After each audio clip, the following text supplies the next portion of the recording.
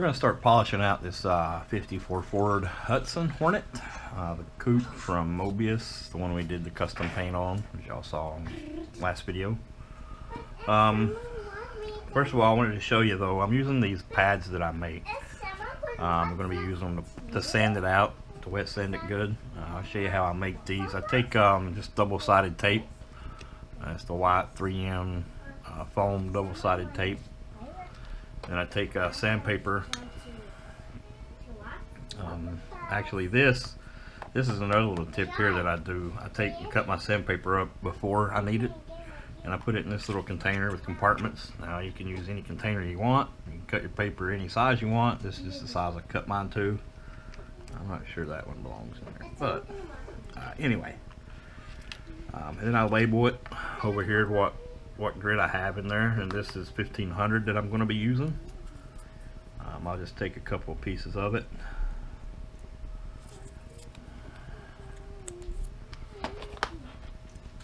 I'll take my tape and I'll pull a little piece out like that. I'll take my sandpaper, just stick it right to it, just like that. Then I'll take scissors, cut it off.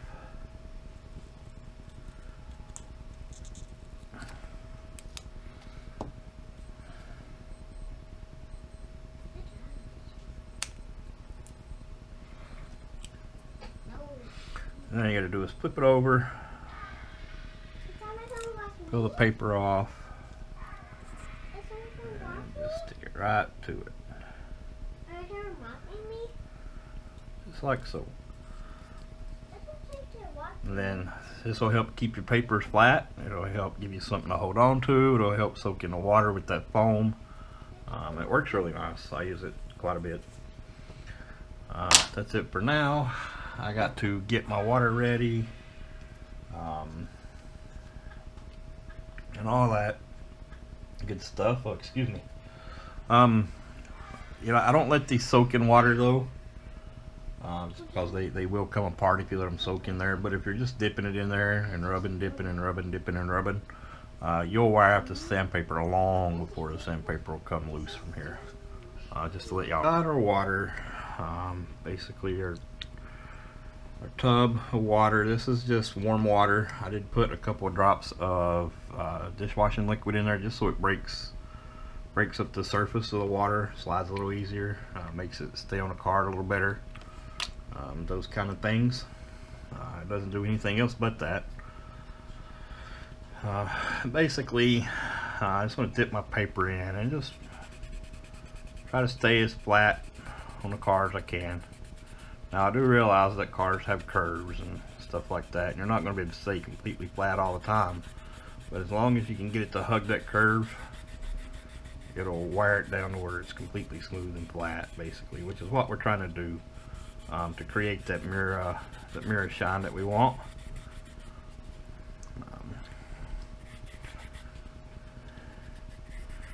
I don't want to get up on the edges, too close on the edges, because it will burn through. Especially with this 1500, it'll burn through really quick. All I'm trying to do is just get a good smooth surface, because I'm going to put a couple more coats of clear on here, and I just want it to be really smooth. Now you can go, like I'm going this way now, you can break it up a little bit, and go the other way if you want, just to make sure you are getting it completely leveled out. Once it starts getting leveled out, as you can see, if you can see that, you can see it's kind of shiny down in the grooves around the edges where I haven't sanded so much, you know, and where it's orange peeled there, you can tell.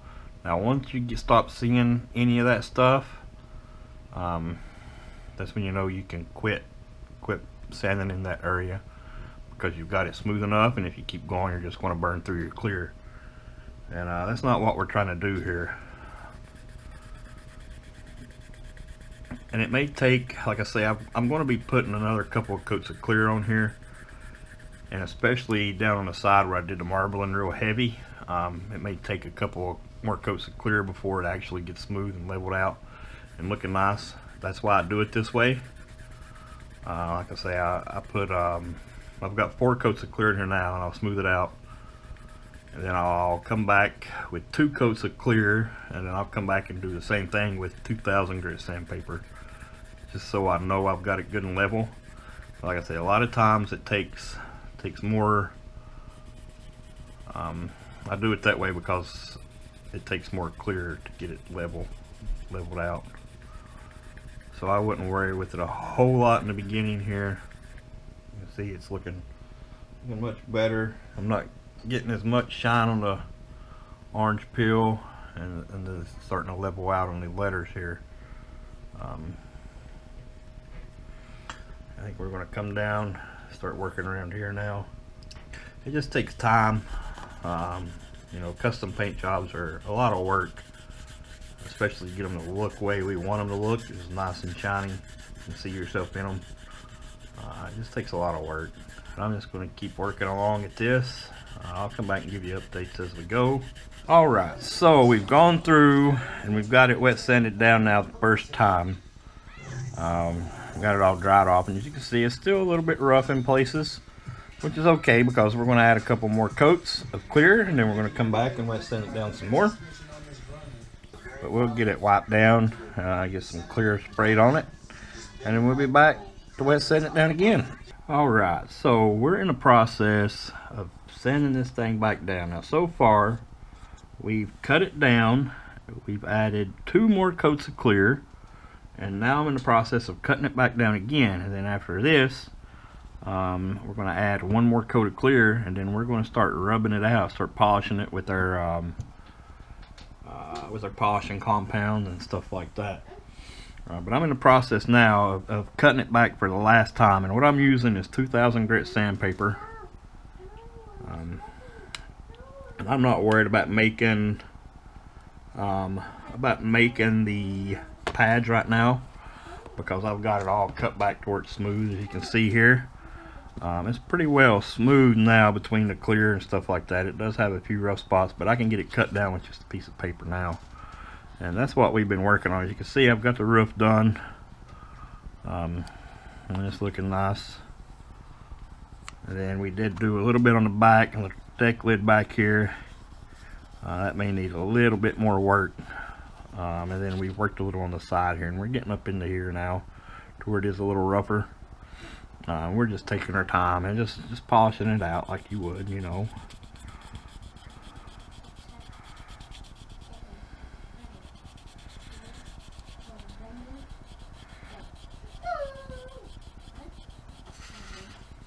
Just being real careful with it.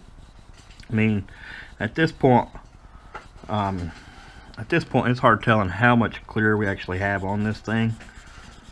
But still, yeah, you can still burn through really quick if you're not careful, especially around the edges.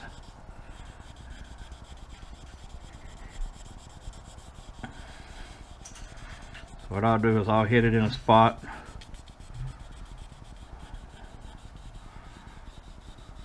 and then I'll move away from it.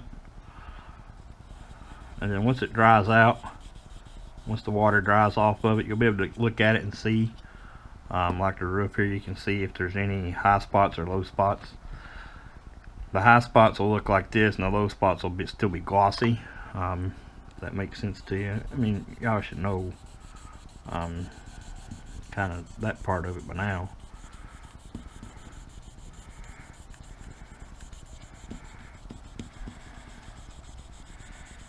And be real careful around this edge where this hood shuts up here, because it will burn through real quick there. But I know I need to get down in there. That's been one of my troubled spots. You can kind of get the idea of what I'm doing and where I'm going with this. I'm going to go ahead and finish this up. I might record myself shooting the last coat of clear on this thing, just so you know that's where we're at and that's what we're doing. And I'll give that a day or so to set up, and then I'll start rubbing it out with my polishing compounds, and it should get very deep and very wet looking, and I'm very excited for it. Till then, guys.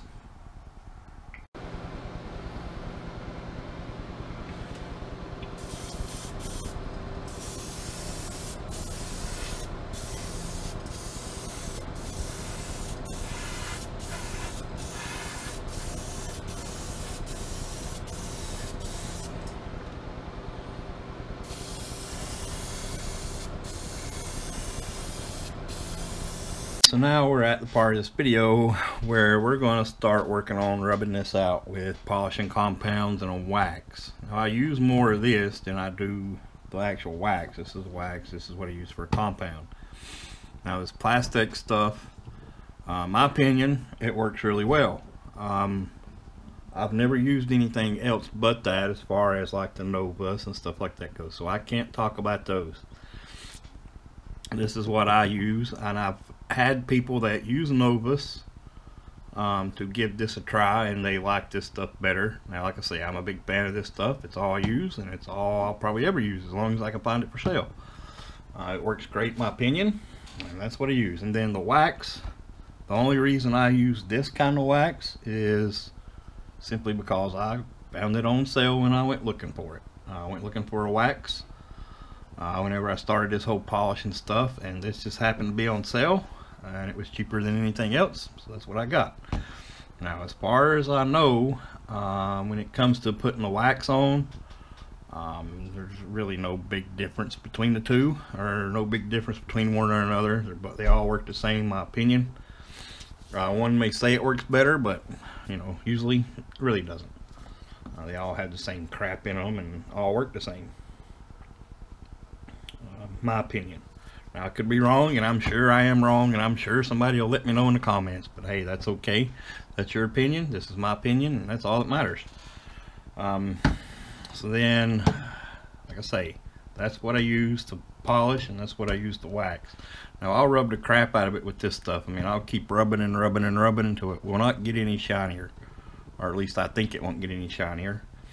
And then I'll come back with this and just put a coat on it just to protect it. Basically, it's all the wax does. Give it that extra little bit of something to it, and then just to protect it. As far as what I use to polish, now I just use an old t-shirt. I've got one here, just an old t-shirt, and I'll wrap it around. I'll show you all that crap later. That's what I apply the polish and the wax with, and I take it off with just a folded up piece of t-shirt. I'll take a regular old piece of masking tape like you see here, and I'll just put my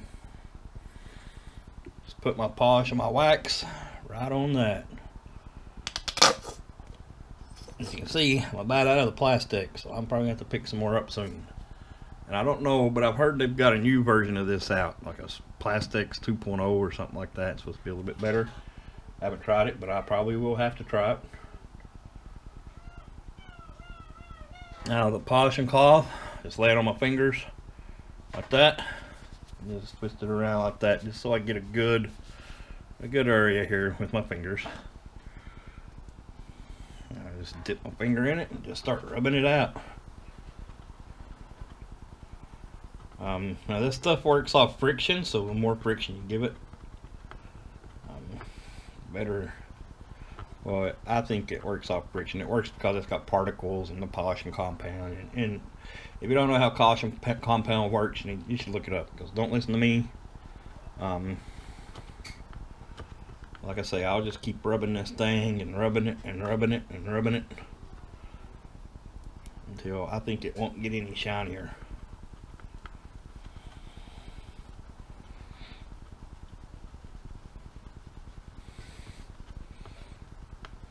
And I'll go in circles, I'll go in straight lines, I'll go side to side. Now, right now I've got a pretty good build up on there, if you can see that. So I'll just keep rubbing that, and it'll eventually either it rubs all into the paint or it all absorbs into my cloth or whatnot, but it'll eventually all just disappear.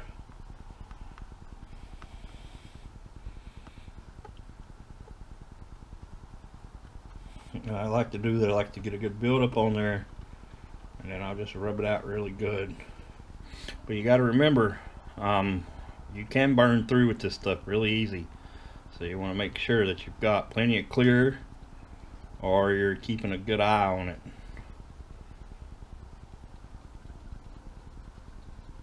So in my opinion, this plastic stuff will burn through really quick on these paint jobs. Alright, well, there's where we're at.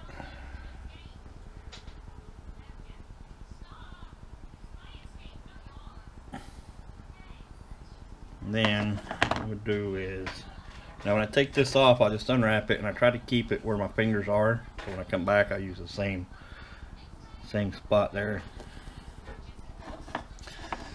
And I just take my cloth, you can see this, and I just buff it out really good.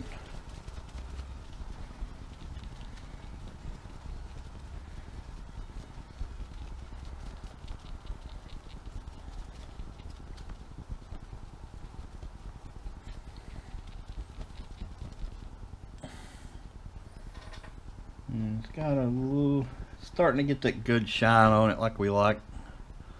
But I'll keep rubbing at it, and we'll get there. Alright guys, that's it for now. I'm just going to keep rubbing. I'll come back to give you an update as we go. Give you a look at it. Hopefully it'll turn out real shiny, and I'll be very happy with it. Okay, so we're back. We've been polishing on it. What I've done is I've made one trip all the way around the car now with the plastics right here, and you know, we're just going to keep going. I'll probably have, I don't know, maybe 5-6 trips around the whole thing with this by the time it's done, just making sure it's good and smooth and shiny, so when I do apply the wax, it gets what it's supposed to have on it. It's not looking bad. I don't know how well you can pick it up in the camera, but as far so good. We're going to keep on going. We've gone through with our plastics now. Gave her a decent shine, as you can see there. You know, the hood we already had done, but I just threw it on there to kind of get a match of where we're at. And I'm pretty happy with the plastics stuff now.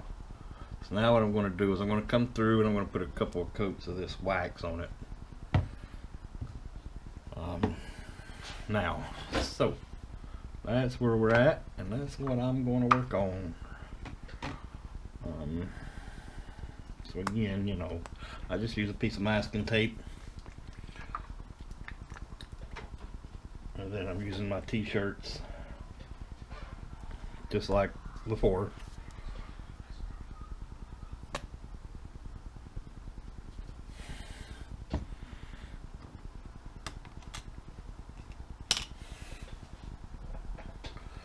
And just like before, we're going to find the clean spot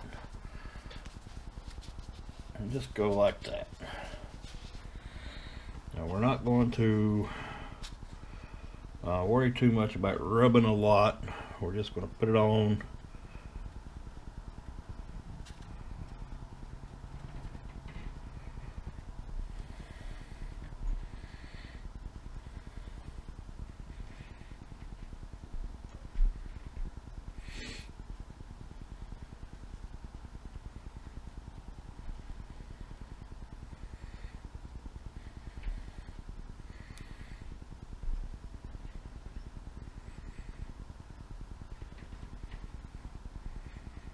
I wasn't going to rub it a lot, but this thing is just soaking it up or something. It's disappearing on me. It's probably the shirt soaking a lot of it up right now.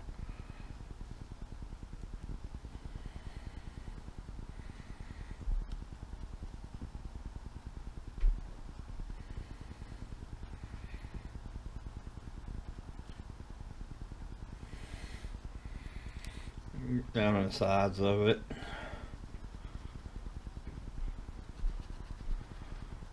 Rub them out good.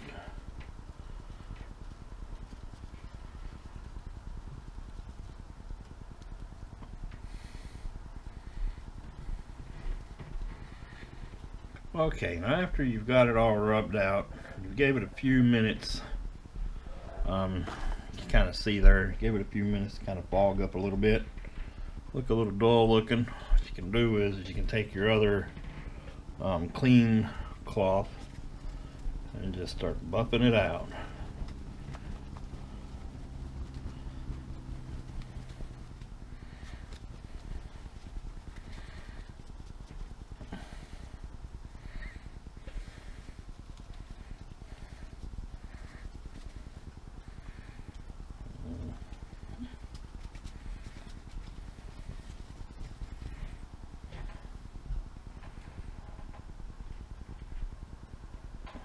a good look at that.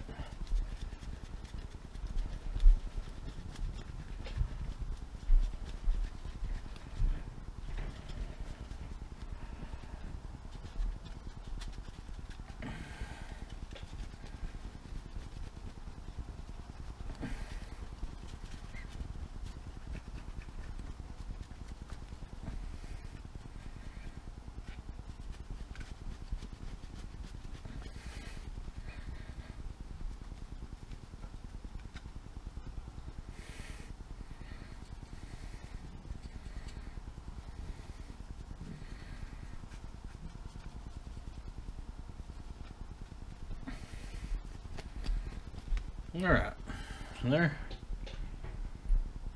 A little shinier. We're going to go over it. We're going to put one more coat of the wax on, and then we'll come back to give you a final look at it once we get it all wiped up and stuff like that. So yeah, so we've got her finished up now. I think we're finished polishing. We still have a few things to work on, like the door jambs. You can see the polish in there, but all that'll be hid because we'll come back and we'll put our black wash in there and get rid of that. And around here you can see the polish where the fender skirt is and all that. But we'll get that. I just wanted to give you a look at you know, finished polishing it, as this is a how-to on polishing. I got it set up in here, try to give it the best available option to show how shiny it is that I can. I think maybe this will do, but show it pretty well. A lot of times on video, especially videos, cameras taking pictures, stuff like that, it's hard to capture the amount of shine that you have on it. Yeah, maybe this will help show it off and capture it a little more. Hopefully this has helped some of you guys out. So yeah, I think it turned out great. So yeah, that's it for now. I'll talk to you guys later. Alright guys, if you like this video and you want to see more, you can click around here on the screen, and what you'll find is another video that YouTube thinks you should watch, or you can subscribe to my channel, or you can even go over and check out the channel of my local model club here. I post videos of shows we do, shows we go to, models on the table at the meetings, and all that good stuff. So go there and have a look.